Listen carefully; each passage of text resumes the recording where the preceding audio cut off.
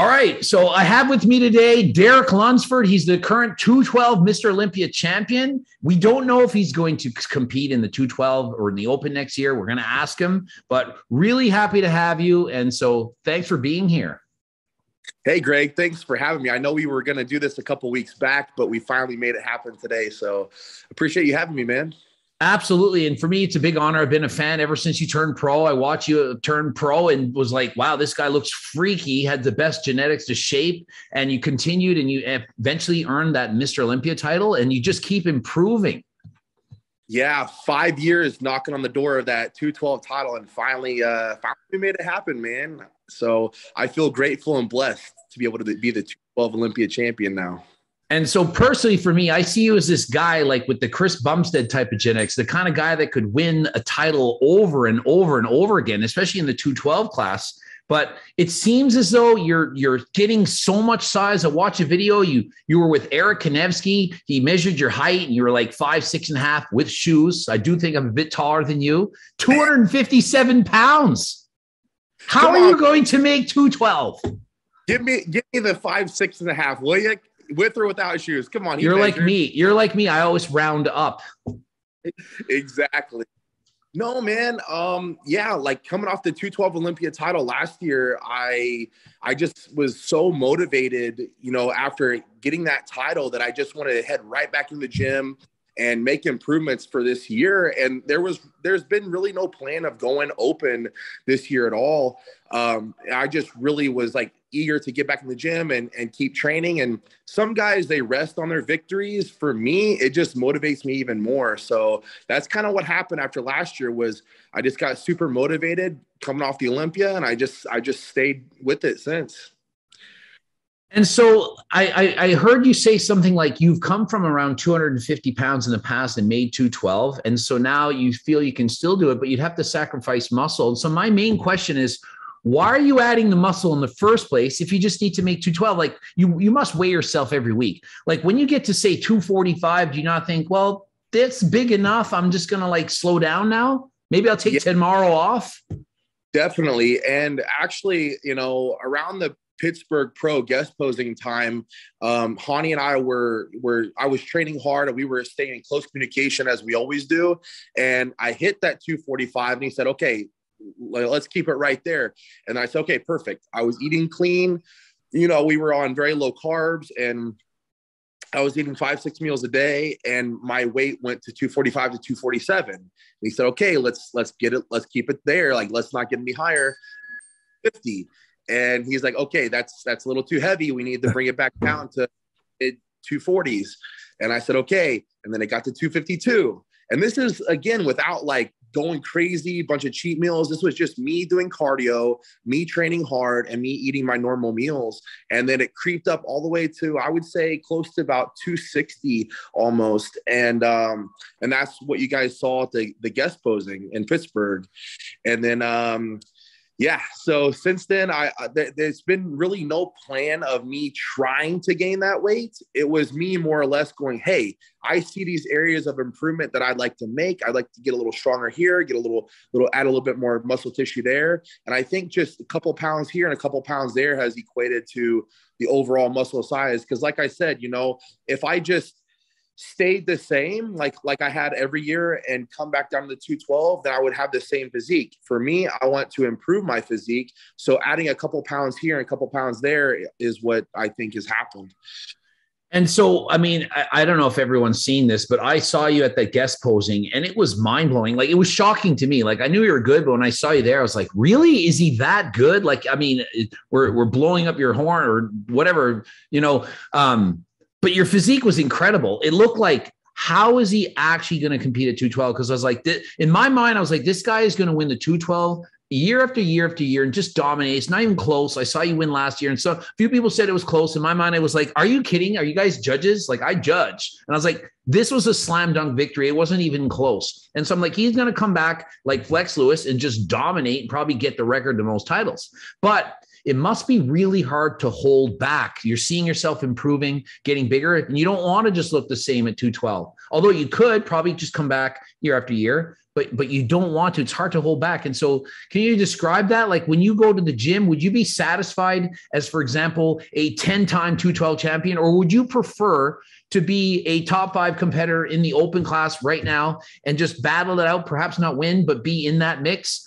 Or could you settle for 212 and consider health in that ramification as well? I'm sure it's a lot healthier to just stay at 212 rather than try to push 260, 270 in the offseason and come back bigger and better every single year. Well, first, thank you for giving me such good props on last year's victory and how you saw it.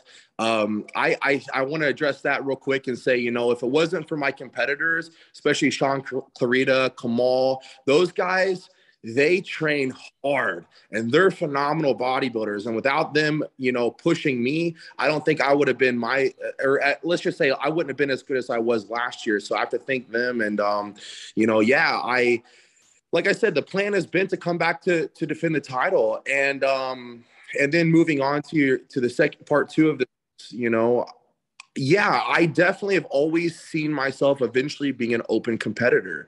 I know that just like Flex Lewis, that 212 weight cap restricts some bodybuilders from being their absolute best. And so my thought is if my body does grow out of the 212 division, I would be more than happy in going open.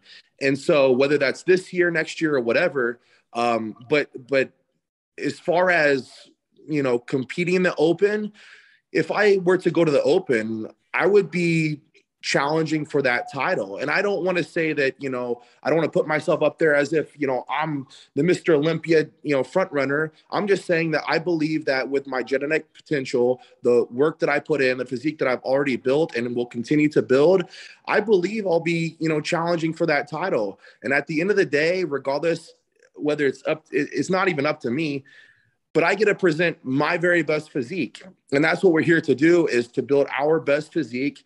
Bodybuilding is so much more of art than it is a competition to me anymore. When I first got into this sport, it was purely competition. I want to beat everybody. Now I see it for what it really is.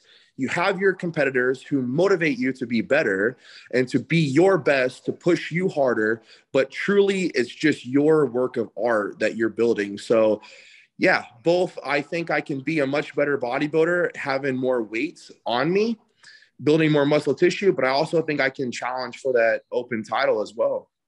And personally, I 100% agree. And for me, bodybuilding, what I liked about it was being better, getting better, improving. And I was able to do that. I started lifting weights at 10 and I got my pro card only at 35. I wasn't at my biggest and best until I was in my 40s. And then after that, I mean, father time's coming and I'm not going to beat my best physique ever. I switched down into classic physique, but it's really not as fun when you're not improving. And so personally, I'm probably not going to compete again unless there's maybe a natural show or something where I can just do that maybe at the age of 50 or something. My health is really important, but I do bike racing now and I can get better in bike racing. And it's the chase for getting better that's really fun for me. And so for you, I can't imagine staying at 212 at this point would be as fun. It sounds like you don't care about just winning. You want to just be better. And so wouldn't it make more sense to just change right now? Like, why aren't we just deciding today, right now, I'm moving to open? Like, why do 212? It doesn't sound like you want to. Greg, you're getting me motivated over here, man. Well, exactly.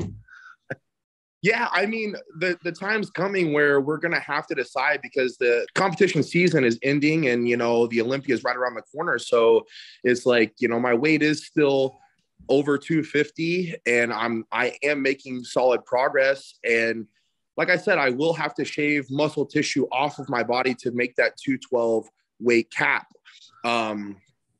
Believe me, man, I am all on board with whatever Hani's plan is. He is my coach, and I know that he has a solid plan of action for this year.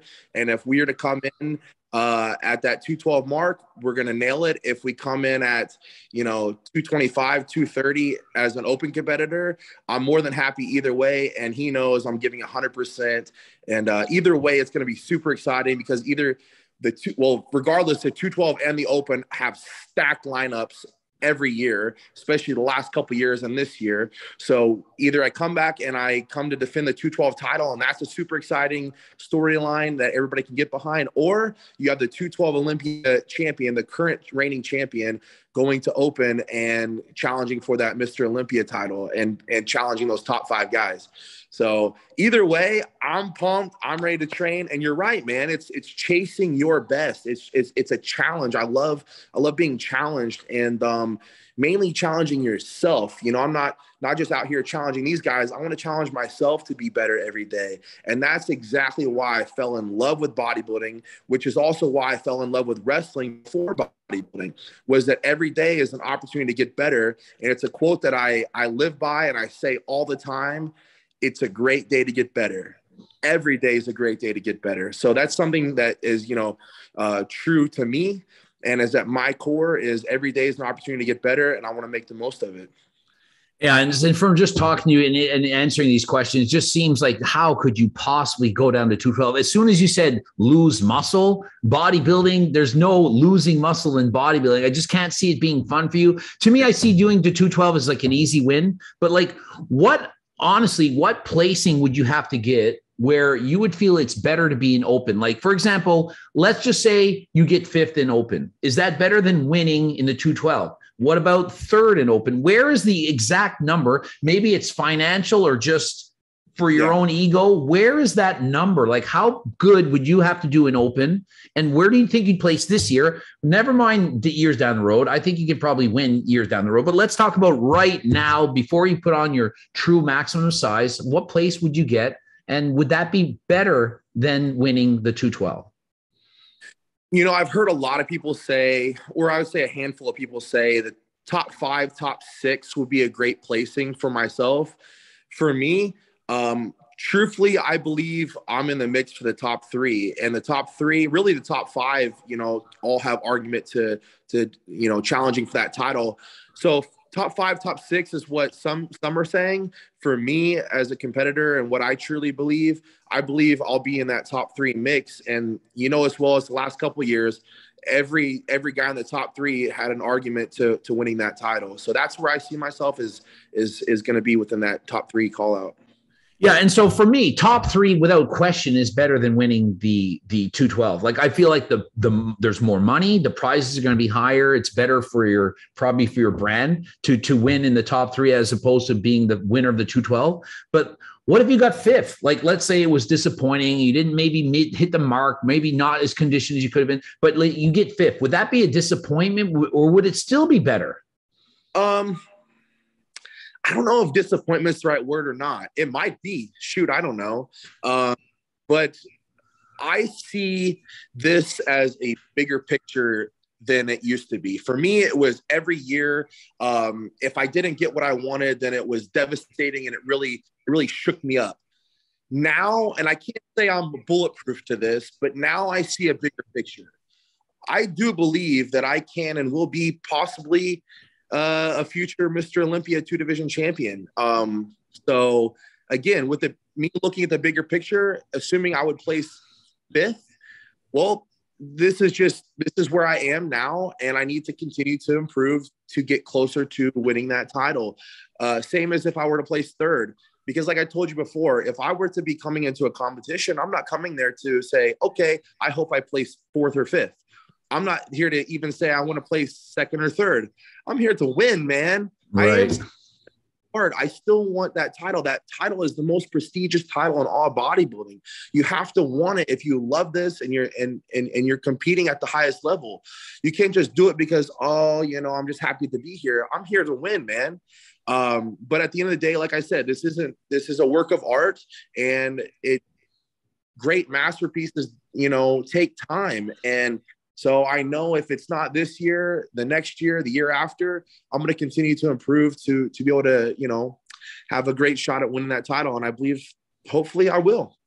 And to me, it seems it's no different than Nick Walker's attitude, because he's made so much improvements. He wants to eventually win the title. And I know you've trained in the same gym as him. You see him. And so there's no reason why you don't or shouldn't feel the same way. He's making big improvements. He said, hey, I'm going to win this show, and he does. You've been making big improvements, and when you guest pose, it was obvious to everyone. And so there's no reason to think you're not going to continue to make these gains and improvements in size and conditioning and everything. And so why not? Absolutely. I mean, I'm not in the gym training every day, year round, to just be the same. I'm here to be better every year. And even in the 212, the last 5 years, I've improved every year with being around roughly the same weight. So, given that, my direction is open in the future, that will give me opportunity to, gain more weight, more size, and get more 3D and better conditioning. So yeah, I think as competitors at the highest level, we need to be gunning for that title. Let's get into the diet a bit. Like, you've been able to make such big improvements, but yet I don't see you bulking and cutting the way that you see typical bodybuilders are getting really sloppy in the off season. We saw you guest pose after all those improvements you made, yet you still had the crazy six pack, the small waist and everything. And so are you a big fan of like eating 5, 6, 7,000 calories a day to put on the size, or like, give us an idea, like how many calories are you eating and what kind of body fat percentage you think you need to maintain in the off season to kind of put on size? Like, obviously you're not going to walk around 4 or 5% body fat, but like, is 10, 12 enough? And how many calories you need? How many calories you eat when you're on a diet? Yeah. So if you guys haven't seen, I know you did a review of my full day of eating on my YouTube channel, where I put out a lot of content for my training, nutrition, lifestyle, all that. But I would say, first of all, I don't even like the word bulking. The word bulking to me just means eat like garbage and get fat. That's where I come from. That's what I would always hear. And that's what the guys would look like who would say, I'm on a bulk. So for me, it's, I'm in a phase of trying to gain lean muscle tissue, right? I'm trying to gain strength and lean muscle tissue. I would say once my body fat gets to that 10 to 12% mark, I would say that's plenty for an off-season bodybuilder. I'm not saying I haven't been above that. I'm just saying that I think that 10% is a 8 to 12% body fat off-season is a solid place to be in your off-season to grow lean muscle tissue. As far as calories, I usually count more macros than I do overall calories. I usually make sure that I'm getting enough protein, and then I will break that down into about 5 to 6 meals, and I will do the same thing with the carbs and the fats. Well, can you give us the macros, and I can just add the calories right on the spot here, like just so that we give an idea? I would say just quickly and easily, let's do about 300 grams of protein. Let's do 400 grams of carbs. And then let's do about 90 grams of fat. So about 3,600 calories a day on average. And I'm thinking most people are sitting here and thinking, there's no way this guy only eats 3,600 calories. It must be 5, 6, 7, 8,000, because all bodybuilders eat 10,000 calories. But you're hearing it from Derek. He's not bullshitting you. I just did the math real quick.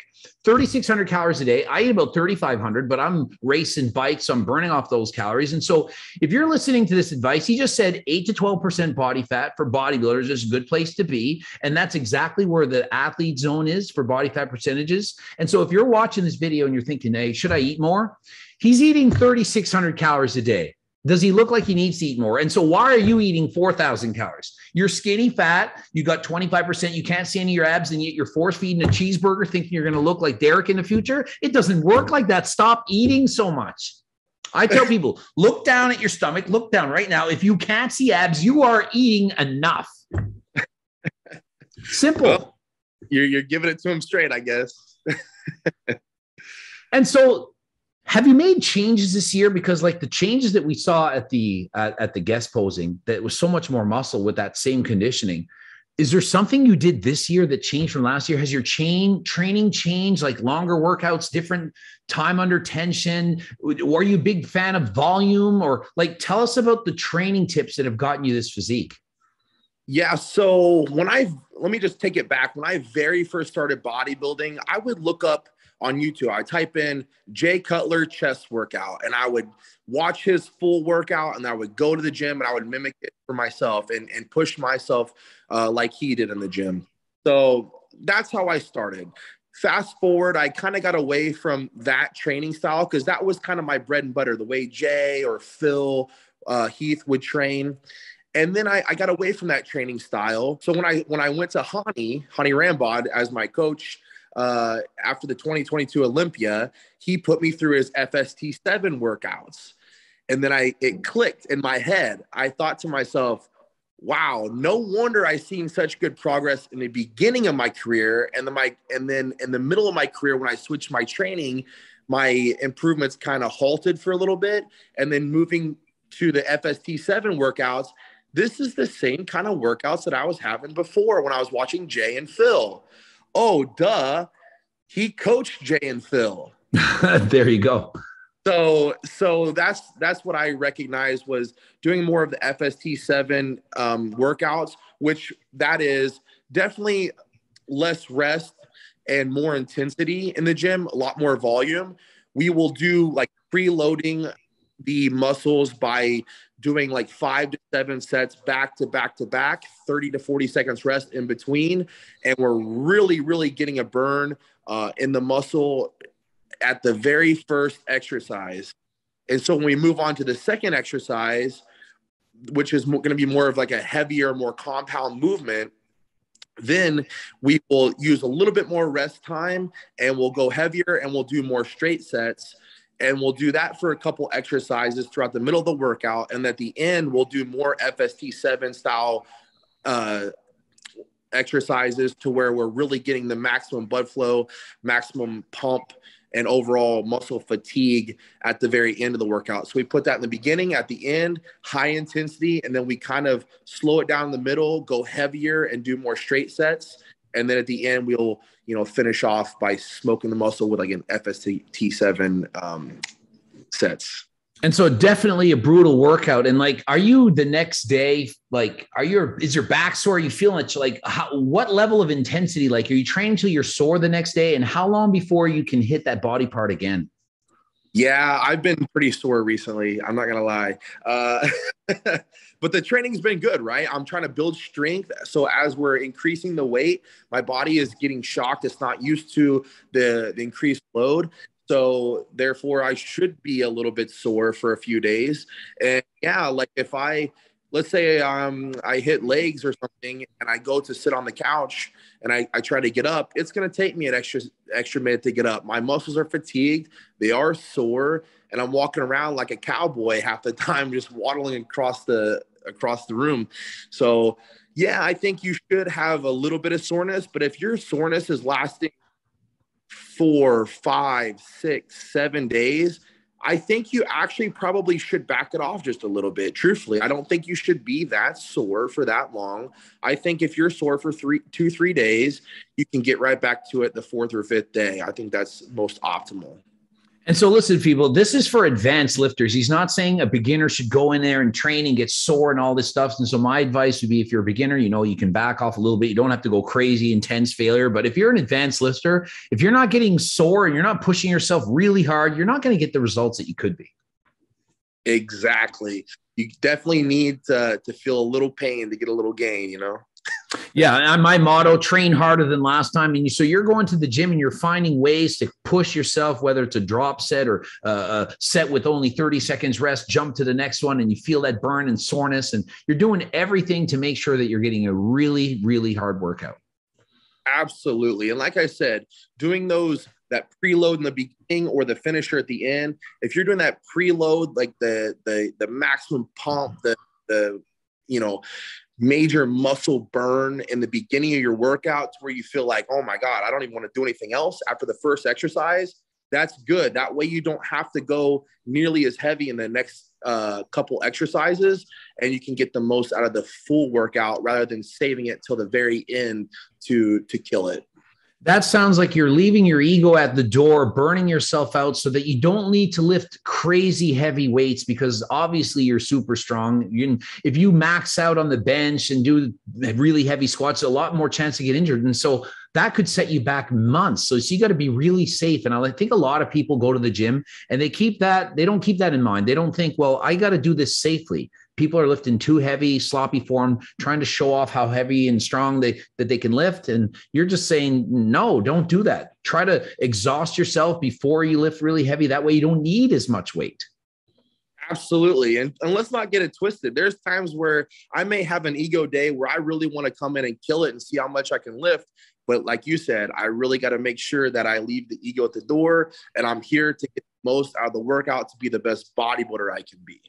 Yeah. And for the most part, the professional bodybuilders, they're the ones that I've seen the bodybuilders train. And you look at them and they're training with such good form. They're slowly lowering the weight down. They're using good mind muscle connection. They're not using crazy heavy weights and have the biggest muscles versus the younger guys. They're lifting heavier weights than the pros, but with sloppy form and they get hurt.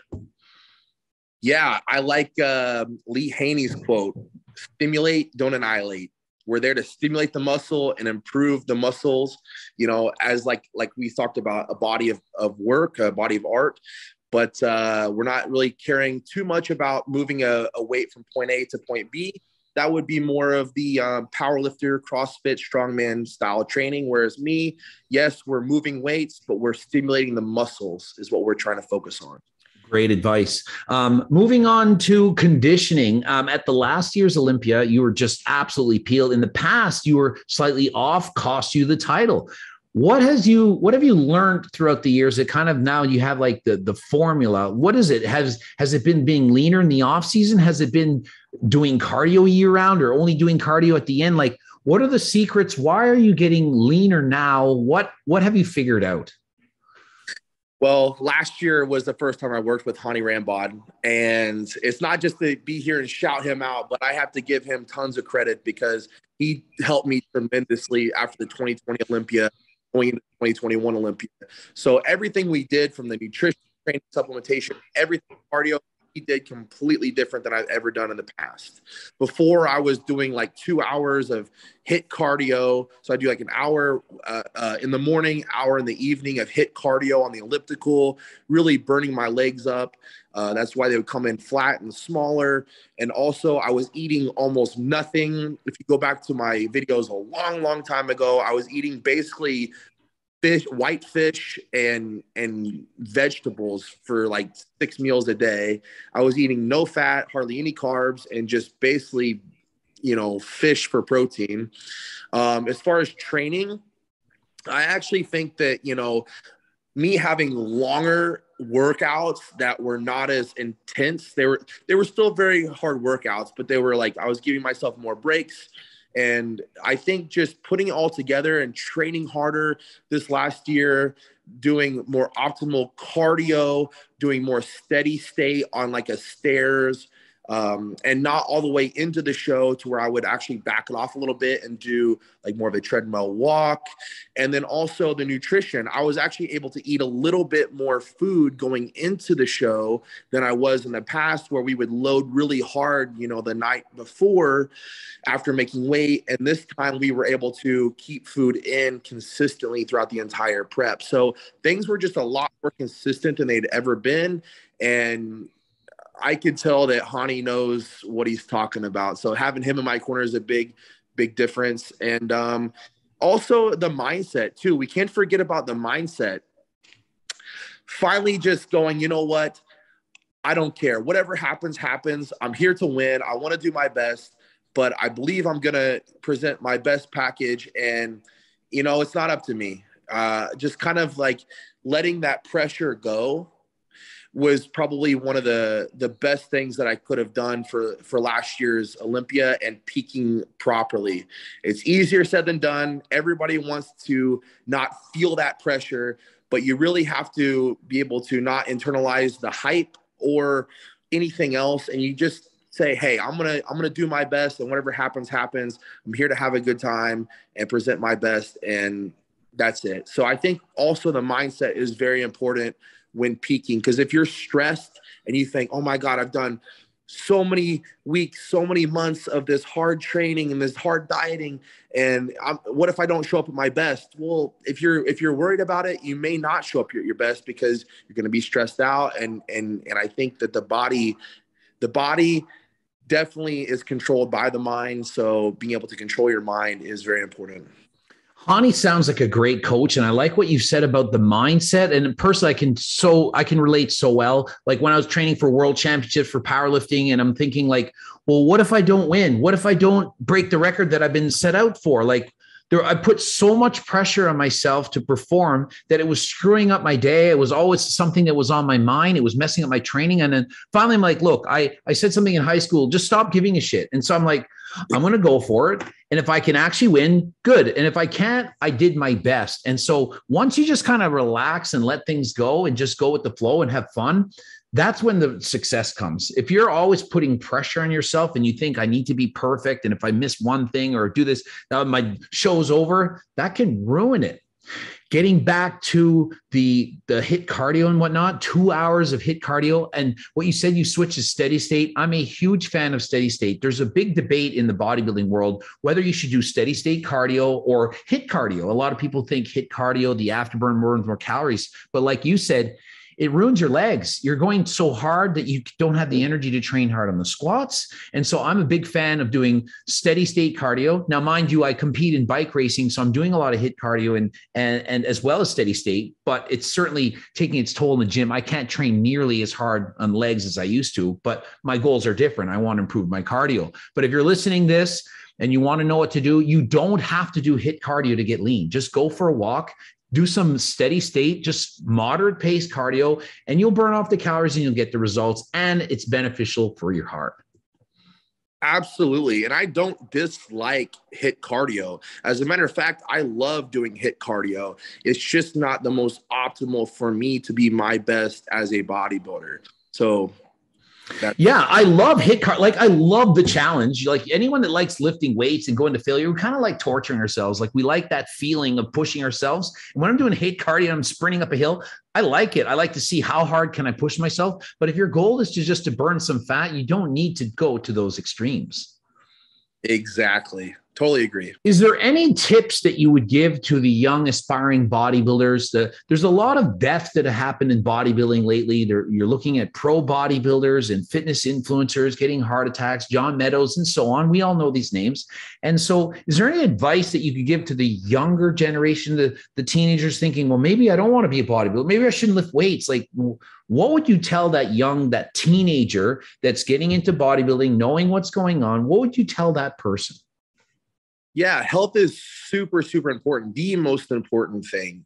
You know, that's something that Hani and I both have addressed in the very beginning. He said, your health is number one, and there's life after bodybuilding. So he always makes sure to drill that in my head. You know, getting routine blood work is very important. Also, what I'll say, because honestly, sometimes, you know, these things that have happened in our industry where people have gone too soon, you know, it bothers me. It really does. I'm not going to lie. It's something I think about a lot. And, you know, it almost can make you question, you know, what am I doing? You know, any athlete is pushing their bodies to an extreme, right? Whether you're a football player or a marathon runner or a bodybuilder or whatever you do, if you're an athlete, you're pushing yourself as hard as you can. So it almost makes you question that. And then I think to myself, but wait a minute. Why did I start doing this? Oh, because I love it. And this is who I am. And this is what I'm put on earth to do. Like, I am a bodybuilder through and through. I wouldn't even be able to be myself if I wasn't bodybuilding, regardless of an Olympia or not. Like, if it wasn't for the Olympia, I would still be in the gym training anyway. So once I realized that halfway through my competitive bodybuilding career, I realized, like, I'm not stopping, because I remember why I started. I remember the passion that I have for training and being in the gym and sculpting my physique and getting better every day. So that's probably my biggest advice is to anyone that wants to be a bodybuilder, an IFBB pro, an Olympia competitor, or a Mr. Olympia one day, is you always have to remember why you started and the love that you have for bodybuilding and training, because there's going to be times, whether it be health reasons, financial reasons, or reasons that you thought, oh, I could have done better at a show, and all these distractions of why you think, oh, maybe I don't want to do this anymore. And you got to remember, oh, this is why I started. This is why I want to continue. And I'm going to follow through because this is who I am and I committed to myself. So always remember the love that you have for bodybuilding and for competing. Exactly. Do it because you love it. That's the message I'm hearing. Like so many people, they start bodybuilding and they don't love it. They just maybe want the followers on Instagram or to post a transformation, and they don't even love it. And I'm like, if you don't want to do a show badly, don't do a show. Like you should be like, I can't wait to do the show. When I did my first show and I saw the poster and there's a bodybuilding and I didn't know there was bodybuilding. I'm in high school and I'm like, there's a thing called bodybuilding where you like flex. I'm like, I've been training since I was 10. What are you kidding me? I can't wait to do that. I dieted for whatever, 6 months to do the show and then found out it was provincials. You had to do the novice show first. This is before the time of the internet, really. I'm that old. And I'm like, well, I died for nothing. Oh, well, when's the novice show? In 4 more months? All right, I'm doing that show. I was so excited. It was I loved it so much. And once I did my first show, was addicted to it. I've done 59 shows since then. Think my first show was in 1994. And so my advice for people, find the sport that you love. And if you're saying, hey, I want to be a bodybuilder, you're 18, 19 years of age, you don't love training, don't do it. Don't be a body. You have to love the gym. Getting up on stage, that's a reward at the end of all the hard work that you put in. You get to show off all that work you did. It's like making a painting. You drew a painting for 6 months and finally have this masterpiece and you show it at the art show. This is bodybuilding. Yeah. And one thing I noticed too across the board, and it usually happens more at the NPC level and first-time competitors rather than the IFBB Pro League, the pros and the Olympians, is you'll get a lot of competitors at 2, 3, 4 weeks out. They just drop out of the show. They stop dieting. They stop training. They don't want to do the show anymore. And that right there is the absolute hardest time, those last few weeks leading into a show. Believe me, guys, you know how many times that I've literally just wanted to throw in the towel and say, oh my God, I can't handle this another day. This is really becoming unbearable for me. This is hard. You know, you're running on low energy. You're running on E, and you have to wake up, you do your cardio, and your whole days revolved around bodybuilding, and you got birthdays and friends, you know, messaging you, or maybe you don't. And you got to go to the gym and train. And you're like, God, how do I even get up off the couch to train, you know? But the thing is, following through and doing the show, you will realize, you will be so thankful that you just finished it and did it. And again, this is mostly for the first-time competitors, because those who have competed before know what they're getting themselves into. A lot of times, first-time competitors, they don't realize how tough it is and how low energy you are towards the end. And those last couple of weeks can be a make or break. So just follow through and finish what you started, and you'll be so happy and thankful that you did. And it's something that you will have as a memory for life. I will never forget my first show ever. Absolutely. The challenge, you don't know just how hard it is unless you've actually done it. And people just, it's hard to describe that feeling. But like, if you're climbing a mountain, it's easy at the start. You're fresh. You got lots of air. You get to the top. Days later, the air is thin. You're exhausted and you're still trying to climb that mountain. But when you plant that freaking flag at the top or get up on stage and flex, the feeling unfriggin' believable. Like that's why I've done it for decades. Another example, it's like running a marathon every day. Like you might not think it's that hard, but trust me, it starts easy. Fat comes off, it's easy. But as you get closer to peak week and so on, it feels like you're running a marathon every single day. And so if you're trying to do a show, realize the challenge is real. It's going to be hard, but if you can actually do it, you're one of that 1%, a special kind of people that can actually go through with something that hard. And everything in life after that, to me, it's easy. You can accomplish anything. If you can do a bodybuilding show and stick to it, jobs, relationship, all that stuff, if you put the same amount of dedication towards that as you did in your show,